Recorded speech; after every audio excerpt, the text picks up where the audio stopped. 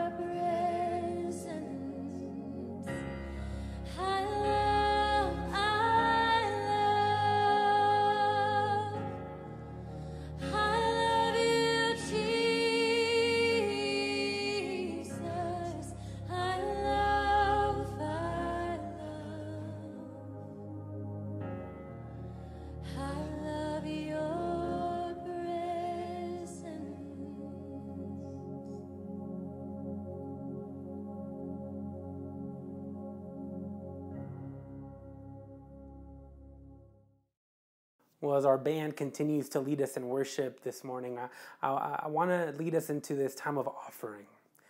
At Mid-City Church, we believe that giving is a spiritual practice. It's an opportunity for us to be generous with what God has given us. And I know that this time can be scary, and for some of us, we've had some financial hardships and difficulties. And so I want to tell you this. When we talk about giving, it's not about the amount of the gift. I'm not here to question how much you are giving. I want to invite you to pray about the gift of the gift, the heart of the gift. To pray about, is there anything that you can be generous with of what God has given you? And here's why I want to invite you to do this, for two reasons. One, I think generosity is an important practice that all of us need to practice. So I am doing it as well, and I want to invite you to join me in that practice. The second reason is every time you give a gift, it goes to help support the ministry of Mid-City Church. And so, it doesn't go to pay anybody's salaries. It doesn't go to pay overhead. It goes to support the ministry of Mid-City Church. And so our online services, our small groups, our service opportunities in the community, we really want to invite you to consider giving because it'll help us do a whole lot more. And so there's three ways that you can give this morning. One, you can send a check to our main campus, 930 North Boulevard, and just make sure that in the memo it says Mid-City Church. A second way you can do that is by texting the letters MCCBR. Again, that's MCCBR for Mid-City Church Baton Rouge to the number 22525. And the third way you can give is by going to our website, midcity.church, www.midcity.church, and just click on the giving tab on the right. And it'll take you to a page and you can give from there. We really wanted to make giving as easy as possible, and so that's why there's so many options. And if you missed any of that, there's a graphic on your screen right now for you to be able to follow. Well, as we continue into worship, will you join me in prayer as we bless our offering? Gracious and loving God, we give this offering up to you. God, may it be used to share your love with all people.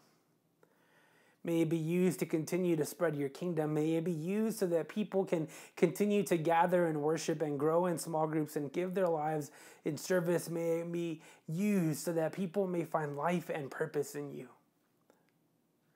God, bless this offering.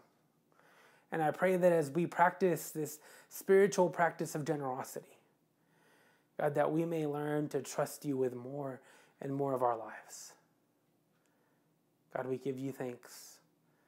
Amen.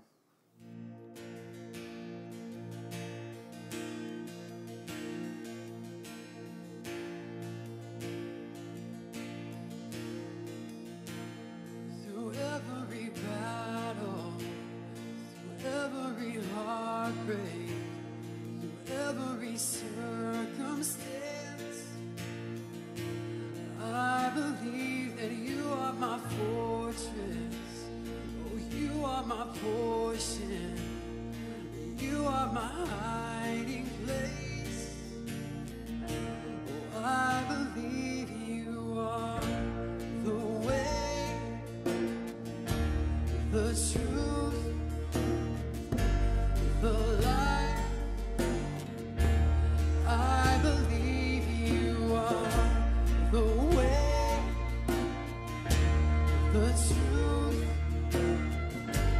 the light. I believe through every blessing, through every promise, through every breath I take.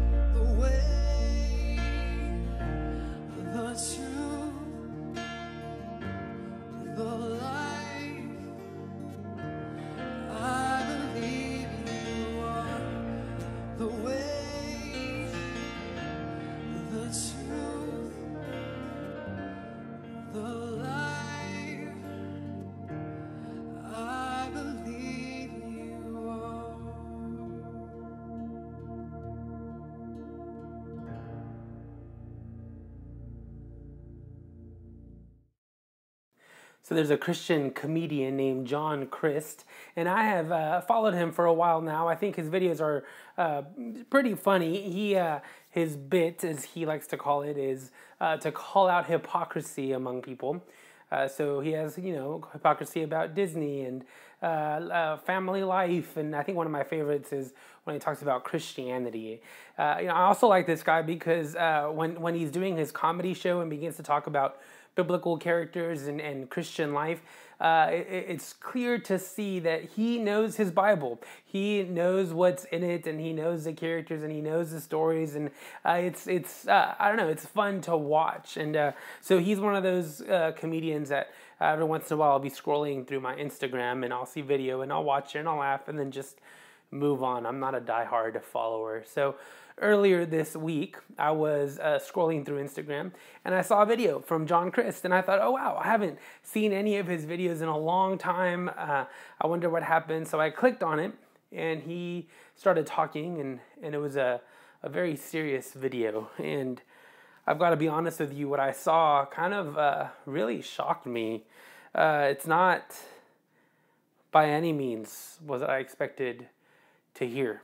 You see in this video, John Crist started to apologize. He said that he had not posted anything in over 8 months, which was weird for him because he used to post something every single day. He mentioned that he was in treatment, so a treatment for 4 months. He wasn't specific about what the treatment was for, but he said he was in a treatment facility for 4 months. And he kept asking for forgiveness, and he said stuff like, the very people I didn't expect to forgive me were the very people who forgave me. And I got very curious as to what he was talking about, what had happened, what the whole issue was. And so I got online, I got on Google, and I went down this rabbit hole of what happened to John Crist. And I got to tell you, what I found was kind of shocking. I found that a lot of women had accused him of manipulation, of assault. It's like sexual assault. I was like, okay, so I wanted to read deeper into it, and here's what I realized. John had used his pattern, his platform, as a way to connect with women, to eventually, or for the purpose of becoming physically intimate with them. That was the pattern that I kind of began to piece together as I read story after story, and even stories of his own manager, and just I began to piece all the stories together. I mean, there was one woman in particular that really caught my attention. She said, yeah, what John was doing at first felt a little weird and uncomfortable, but he's a Christian guy, right? I mean, what's a Christian guy going to do to me? So as I read all these reports and all these stories, I decided I'm going to go back and watch his Instagram video where he's asking for forgiveness. And by the time I went back, the video had over 7,000 comments. A lot of comments on there. It was hard to read through all of them, but I started reading through some, and there was some things that, some comments I read that really stood out to me. One of them simply said, "Grace abounds." There was another one that said, "At least now you're aware of your sins. Just get better from here." There was one that said, "Don't worry, John, God forgives everything." But this was my favorite. This person wrote, "We all have sinned, and we all fall short of the glory of God, but you are forgiven." Does it sound familiar to you? I'm not going to lie, as I was reading through all these comments, I got a little uncomfortable. I had a hard time breathing as I read through these comments. Because, look, those comments aren't wrong. Yes, grace does abound. Yes, God does forgive.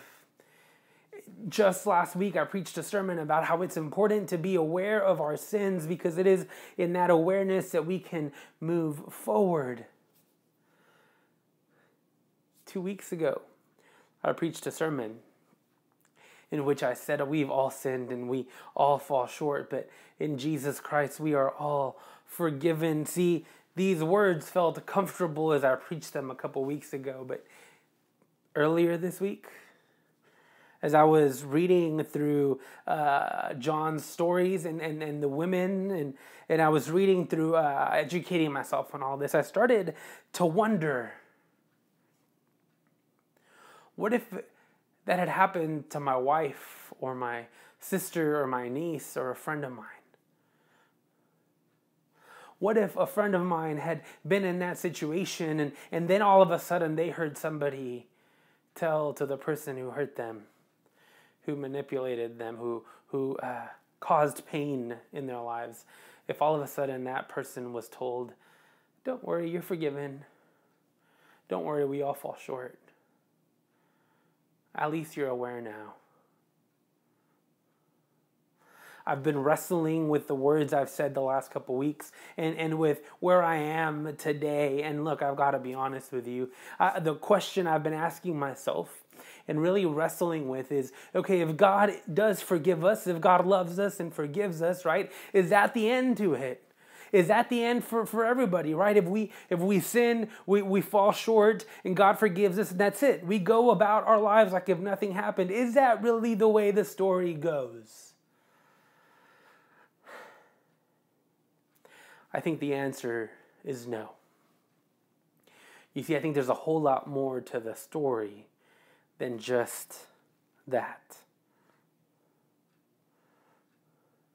See, when we talk about forgiveness, I've said it the last couple of weeks, but when we talk about forgiveness, we tend to talk about a God who loves us. A God who loves us so much that forgives us at all costs. And if you read through Scripture, you will find Scripture all over the place that talks about that and points to that.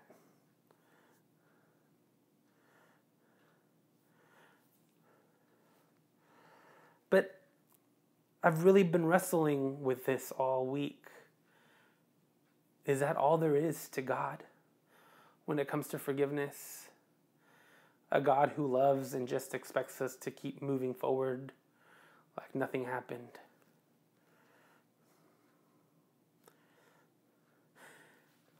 See, I think it's true that God is a God of love, but I think there is also such a thing as the wrath of God. The wrath of God. Let's talk about this for a second. Because we can't deny the fact that throughout Scripture, it is as if God responds with wrath to so many things. Story after story after story where people commit sin, they live their life in sin. It seems like God's response to it is wrath. Now look, I know that sounds scary, but I actually think that acknowledging that there is such a thing as the wrath of God is actually good news for us, is actually freeing for us.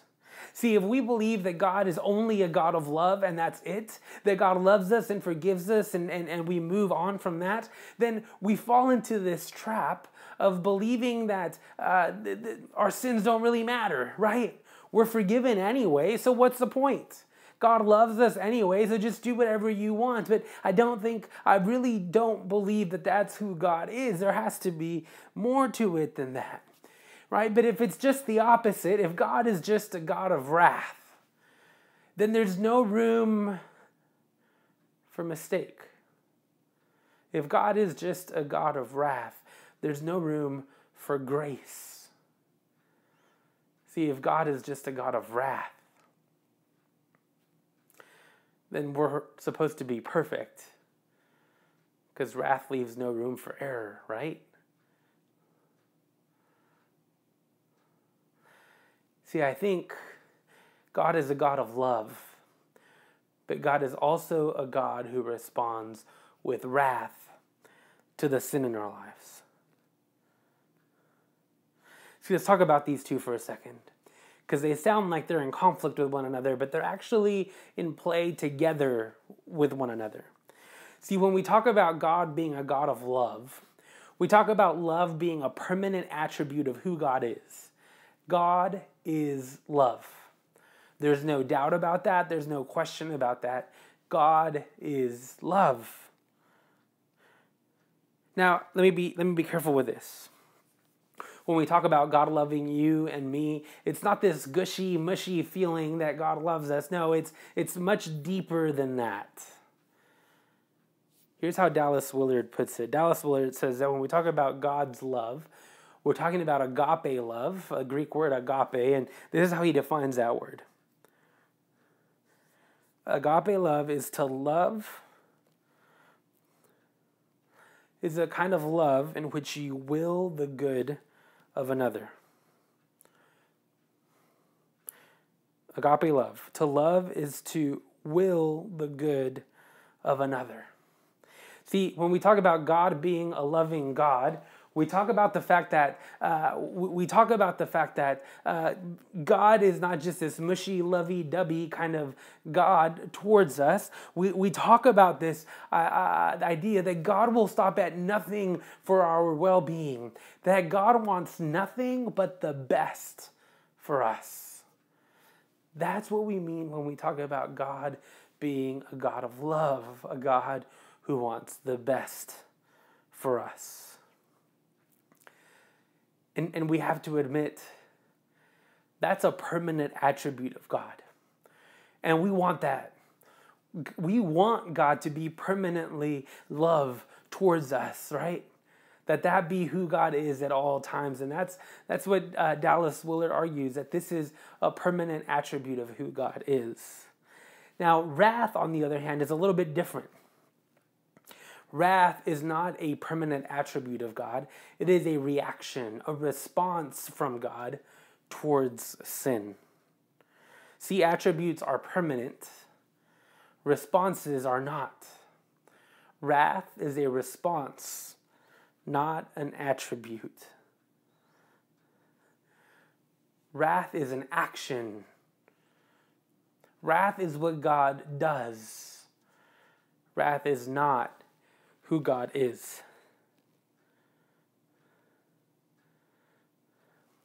You see, when sin and evil are present in our lives, God responds to it with wrath. And essentially what God says is, I don't want that in your life. I don't want that for you, and we need to get rid of it. Now look, I don't know about you, but I want a God who hates sin and evil, who goes against and stands against everything that is bad in this world. I want God's wrath, because that means that God is against everything that is bad in this world.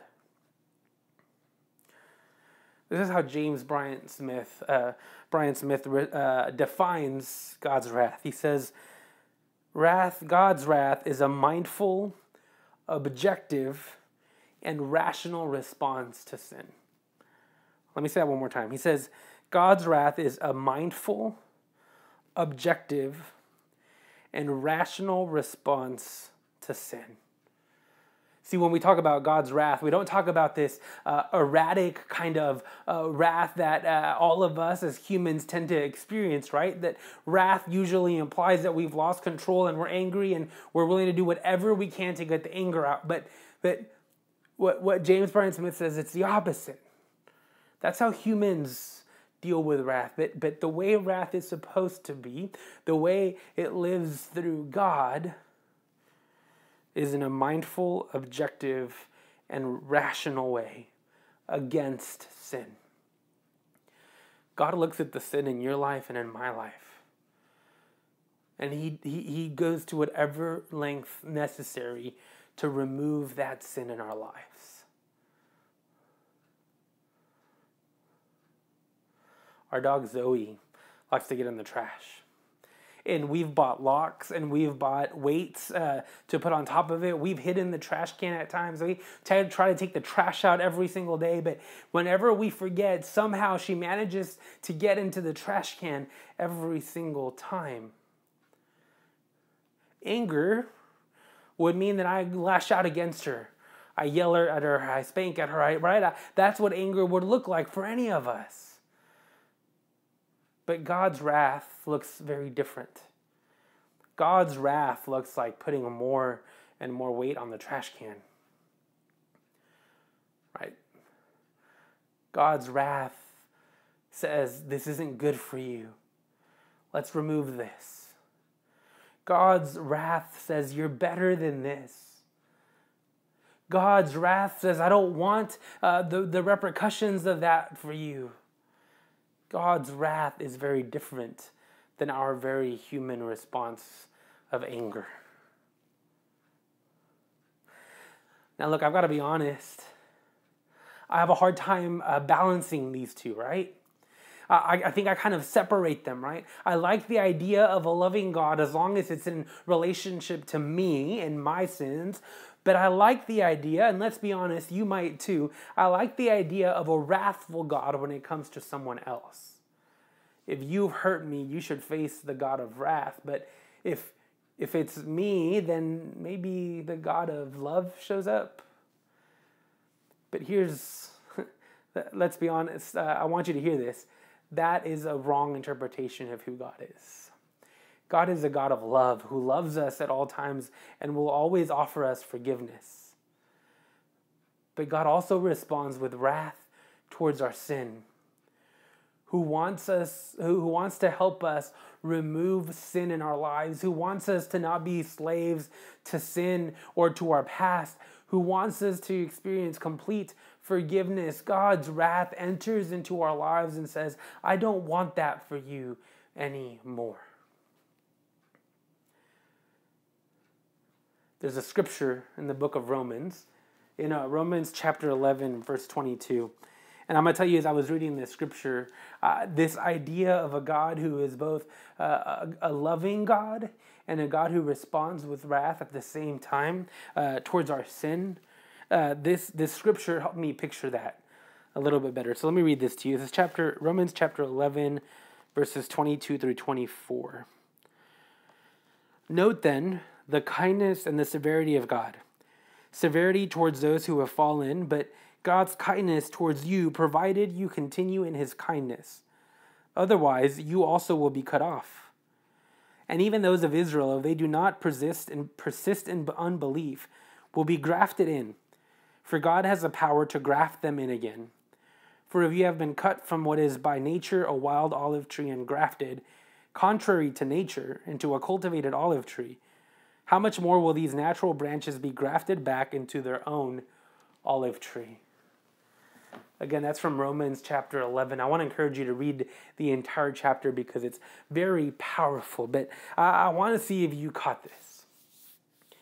Paul is talking about the Israelites and the Gentiles. The Israelites are God's chosen people. Right from the very beginning, we're told that they are God's chosen people. And he compares them to branches on an olive tree. This is earlier in chapter 11. He compares them to branches on an olive tree, right? And God is the olive tree, and they're all connected to God. And Paul says some of them have fallen, right? They've broken off. And we can assume, and Paul kind of goes into it a little bit, but we can assume that them breaking off and falling off is a result of their sin, right? They've been cut off because they rejected God, because they chose their own way over God's way, because they allowed sin to consume them. And when sin consumes us, we get cut off. And so Paul begins to paint this picture. And he says, for every branch that is broken, you can be grafted in to this tree, this olive tree. It doesn't matter if you're from a different tree. It doesn't matter if you who you are. Like if you're a Gentile, he says you can be grafted into this tree. And then he goes on and he says, and for the Israelites who turn from their ways, they can be grafted too. Now, look, I've read this scripture 100 times probably. I love the book of Romans, but I have never quite understood this text. And so I did a little bit of research, and I came to, this week, I learned what it means to graft a tree. So this was fascinating to me. So, in case you don't know, what grafting is if a tree has a broken branch, you can get a branch from a different tree about the same size, and you can connect them in such a way that this new branch begins to grow. And the way you do that, the whole process is called grafting, right? So if you have a branch, let's say this is a branch, and you have, right, it's broken off right here, and you go get another branch from another tree, you need to do a couple of things. You need to cut a slit in the branch that's connected to the tree, right? So you have a slit. And then on the other branch, you have to sharpen off the corners and to kind of make like a little, like a file kind of. And you just insert it, you wrap it, and you have to take care of it. You have to, some people tape it, some people put bags around it. I saw so many different ways of grafting, but you do that, and eventually this second branch becomes a part of this tree. I was reading of one guy who has grafted so many different apple branches to his tree that he almost has apples year round, because you can get apples different times of the year. And I just thought that was fascinating. You see, Paul is painting this picture that sometimes people fall, that sometimes the branches fall. And when they fall, they're still being invited to repent of their ways, to admit that the way of that tree is better than the way of the branch. And Paul says that if the branch is willing to accept that, God will place that broken branch into that tree. They will be grafted and they will become one again. And it's not just the branches from that tree, it's all branches. It says even wild olive shoots. It says even the Gentiles. See, Paul paints this beautiful picture where he says, he literally, in this text, he says, if you have fallen, right? If you have experienced the wrath of God, if you have made a mistake and you keep owning that mistake, and God says, I'm offering you forgiveness, but you keep choosing your ways and you get cut off, right? If you're one of those branches who chooses your own way, who thinks that you have more power than God, that your ways are better than God's, if that is you, and you've been cut off, you've experienced God's wrath.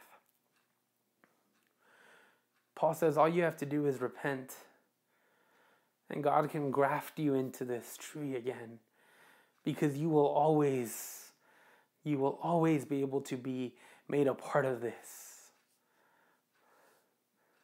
God is inviting all of us, no matter what we've done, no matter how long we have chosen our ways over God's ways, He's inviting all of us to be grafted into God's in a relationship with God and God's people.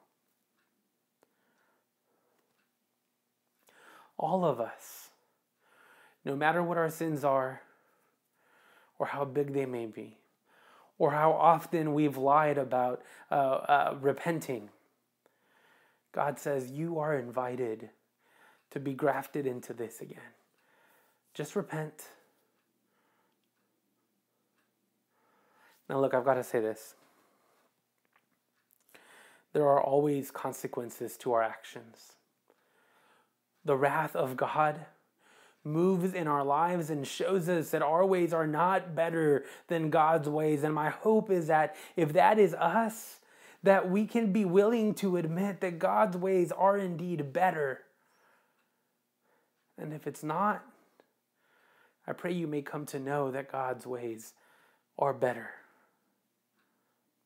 See, if I was sitting in front of John Chris today, I think this is what I would tell him. I would say, look, John, you are forgiven. Grace does abound and all of us fall short. I have too. But here's what I would say too.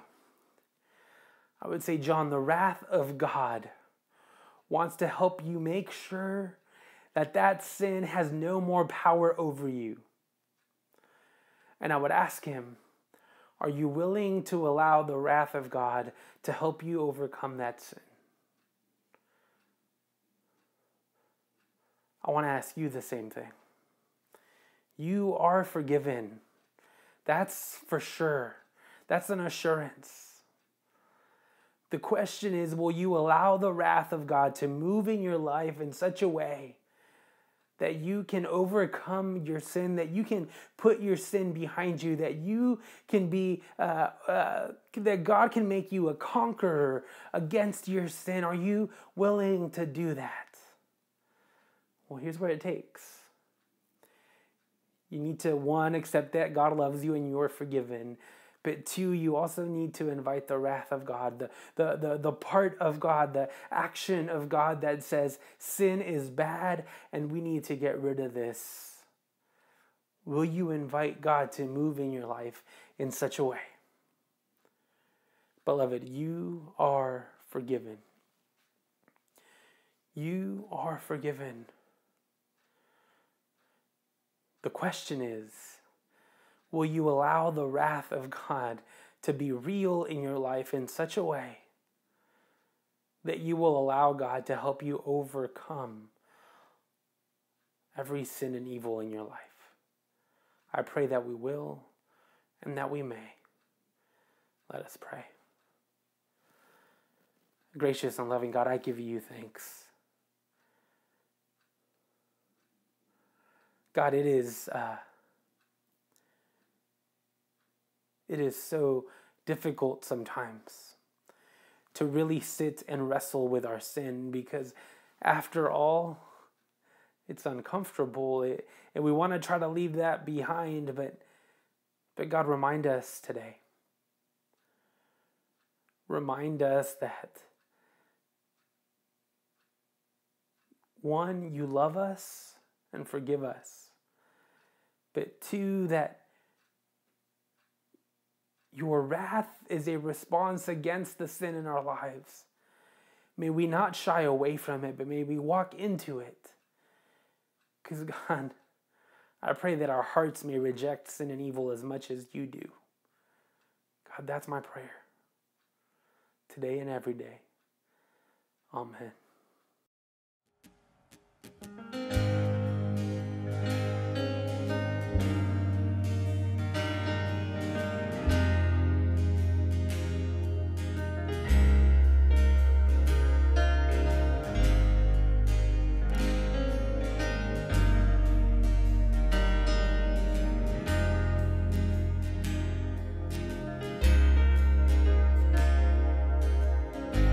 Miracles when you move, such an easy thing for you to do.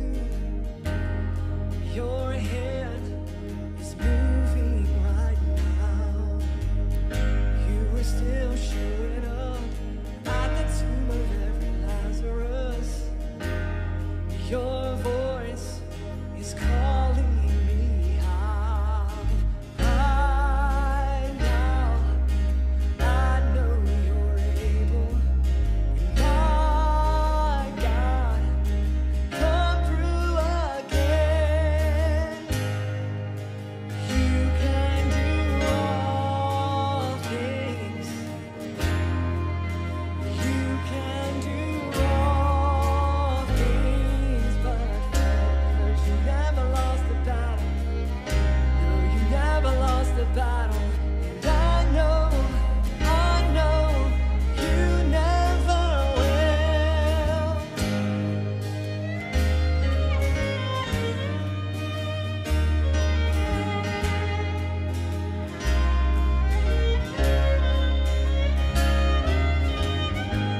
Everything is possible by the power of the Holy Ghost.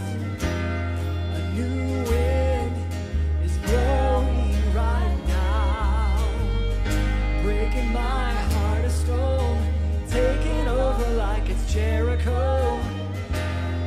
My walls are all crashing down, and right now I know you're able. And my God, come through again. You can do all things. You can do all things but fail, 'cause you never lost a battle. No, you never lost a battle. And I know you never will. You can do all things. You can do all things but fail. 'Cause you never lost a battle. No, you never lost a battle. And I know you never will. And I know you never will. And I know you never will.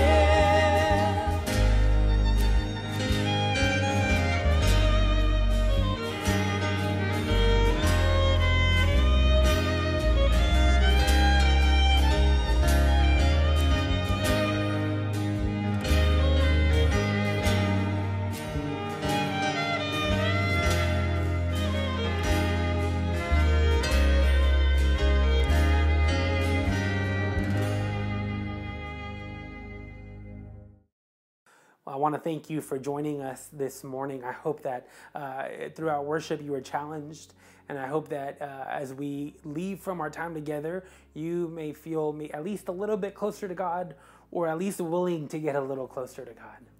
Before you leave, I want to invite you to do one last thing. I promise it's the last thing. I want to invite you to grab your phone. Maybe you're watching on your phone right now, but I want to invite you to grab your phone, and I want you to text the word HERE, HERE, HERE, to the number 225-307-0662. 225-307-0662. And here's what you're going to get. You're going to get a separate text message with 3 links. The first one is to a Connect card. Whether this was your first time or your 20th time, I just want to thank you for joining us. If this was your first time, I hope that you found this community to be a place where you can grow deeper in your faith. And so I want to invite you to fill out a Connect card, whether this is your first time or your 20th time. We really want to know who worshiped with us this morning. The second link is to a prayer card. I want to pray for you, and I want to pray with you. So when you fill that out, I have access to that prayer request, and I want to be able to pray with you and for you. The third one is to a giving link. If maybe you were still praying about it through the offering, or you missed the information, just click on that giving link, and it'll take you to our giving page, and you can give easily this morning. Well, I want to thank you for joining us. I hope that you may rest assured in the assurance that God's wrath is not here to destroy us, but to get rid of sin in our lives. And I don't know about you, but I want that for my life. So may we invite the fullness of God, the God who is loving and the God who responds with wrath, so that we may not only be forgiven, but that we may overcome all sin and evil in our life. I want to thank you for joining us. I hope you have a fantastic week. Go forth in the name of the Father, and of the Son, and of the Holy Spirit. Amen. Thank you for joining us.